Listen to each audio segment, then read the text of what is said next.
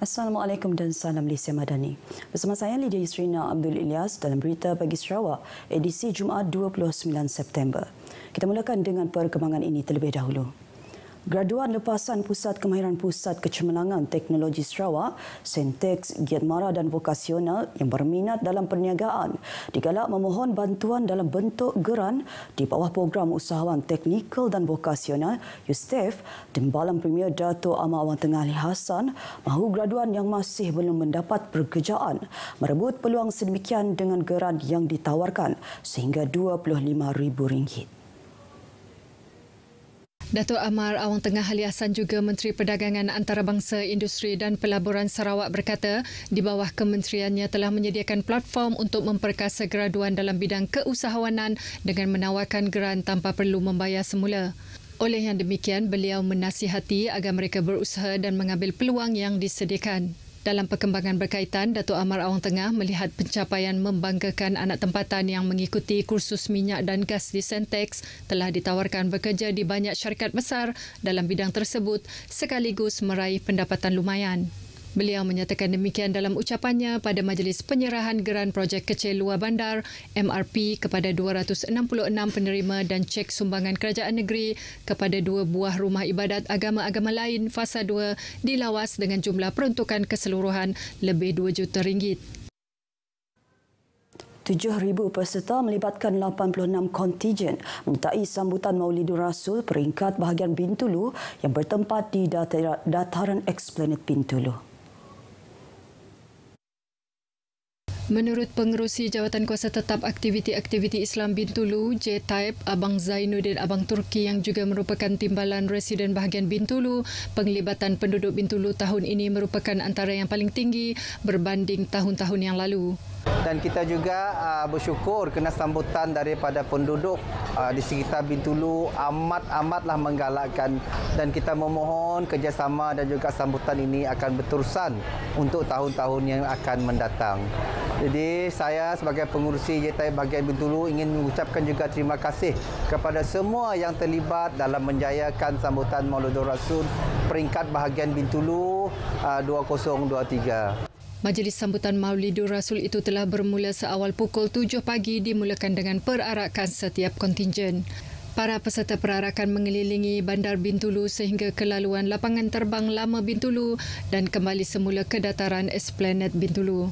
Tinjauan RTM mendapati setiap kontingen perarakan bersemangat dengan pelbagai spanduk berjalan dalam kumpulan sambil berselawat serta pukulan kompang dan gendang sepanjang perjalanan. Pelbagai lapisan usia masyarakat turut serta dalam perarakan sehingga menarik perhatian masyarakat pelbagai bangsa dan agama di sekitar bandar Bintulu untuk menyaksikan perarakan. Sambutan Maulidur Rasul pada tahun ini mengambil tema Sarawak Makmur Ummah Sejahtera. Sebagai pengurusi Lembaga Amanah Kebajikan Islam Bintulu, Lakib, Allahyarham Datuk Talib Zulkifli tidak pernah melepaskan peluang untuk bersama umat Islam di Bintulu meraihkan sambutan Maulidur Rasul pada saban tahun. Namun sosok itu tidak lagi kelihatan bersama orang ramai berarak dan berselawat sepanjang laluan di bandar Bintulu semalam. Pemergiannya sudah tentu mengejutkan penduduk dan pasti dirindui khususnya dalam kalangan kenalan yang rapat dengan Allahyarham.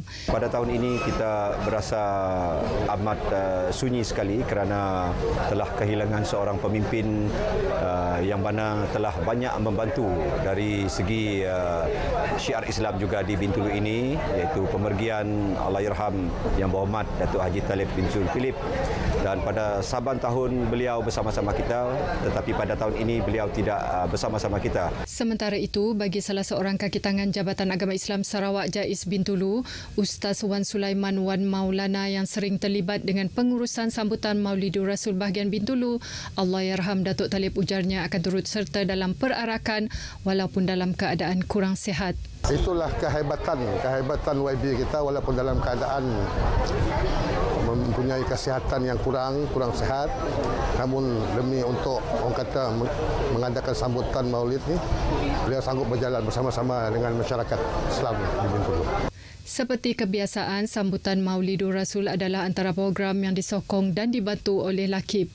Justru itu, menurut Setiausaha Lakip, Latif Upit, perkara itu sentiasa diingatkan oleh Allahyarham Datuk Talib agar Lakip sentiasa membantu majlis seumpama itu. Sebagai contoh pada hari ini, sambutan Maulidur Rasul peringkat bahagian Bintulu, dan kita di peringkat Lakip akan terus melaksanakan amanah dan juga kepercayaan yang telah diberikan dan juga dipesan oleh Wah Datuk, Ibu Datuk, bahawa kita akan terus menyokong perjalanan majlis dan syiar Islam di Bintulu, insya-Allah.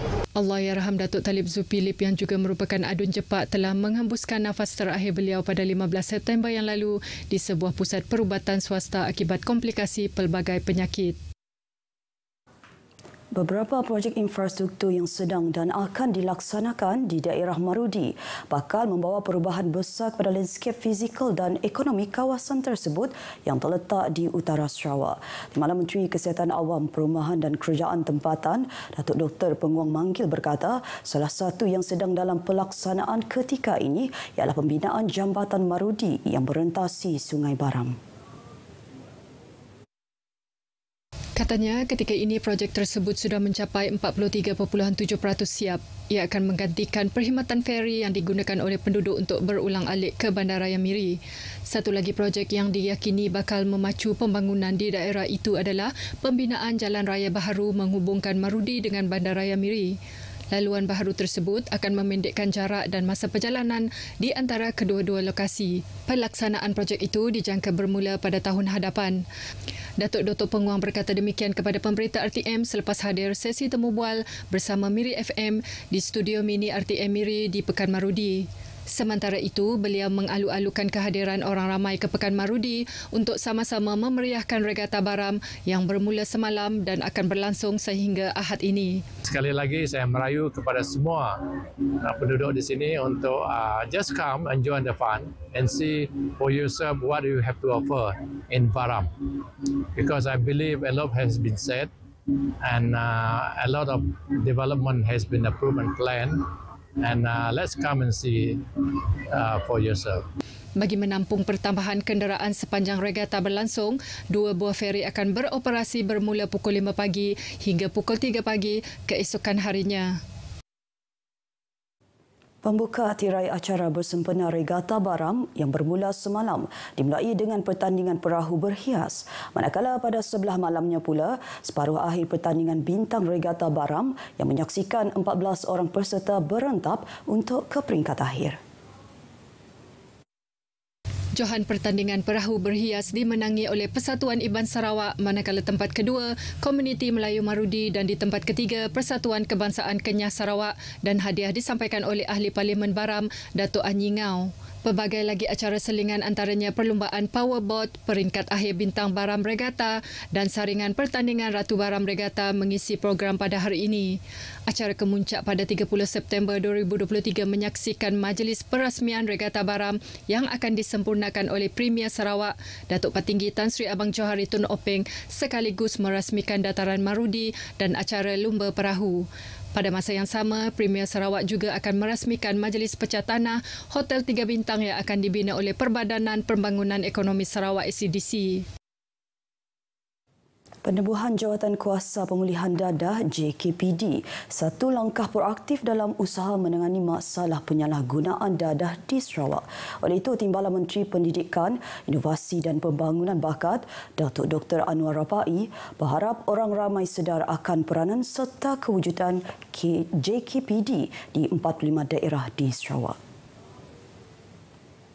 Kita mengharapkan JKPD ini bukan sahaja membantu pihak ADK atau pihak kerajaan dalam menangani isu ini, tetapi mereka seharusnya mendapat suatu kepercayaan daripada masyarakat umum, terutamanya keluarga-keluarga yang terlibat dalam isu itu. Baru ialah mesti ada lagi lah masyarakat bertapuk anak yang bermasalah. Jika dia mempunyai suatu jawatan kuasa ataupun suatu badan yang boleh memberi harapan kepada mereka. Datuk Dr. Anwar berkata demikian pada program JKPD, The Community Changer peringkat negeri Sarawak di Sibu. Beliau turut mencadangkan pernyataan ahli jawatan kuasa dari rumah ibadat seperti surau, masjid, gereja serta tokong dalam JKPD. Ini kerana golongan berkenaan dilihat mempunyai strategi atau langkah tersendiri dalam membantu individu yang terlibat dalam masalah penyalahgunaan dadah. Jasad seorang kanak-kanak berumur 6 tahun yang lemas di Sungai Debak dijumpai dalam keadaan terapung pada pukul 10 malam tadi. Menurut Komando Operasi dari Balai Bomba dan Penyelamat Bentong, Judi Numpang, dalam kejadian yang berlaku sekitar pukul 9 pagi semalam, mangsa Muhammad Nakib Iman Nasriman dikatakan kali terakhir dilihat turun ke pangkalan sungai oleh seorang kanak-kanak sebelum memberitahu ahli keluarga mangsa. Bagaimanapun, ahli keluarganya hanya menjumpai selipar serta baju mangsa di jeti tersebut. Susulan itu, satu laporan polis telah dibuat bagi mengesan anak kecil terbabit. Setakat pukul 4 petang semalam, lebih 130 orang melibatkan pihak bomba, polis, Angkatan Pertahanan Awam dan penduduk kampung terlibat dalam operasi mengesan mangsa.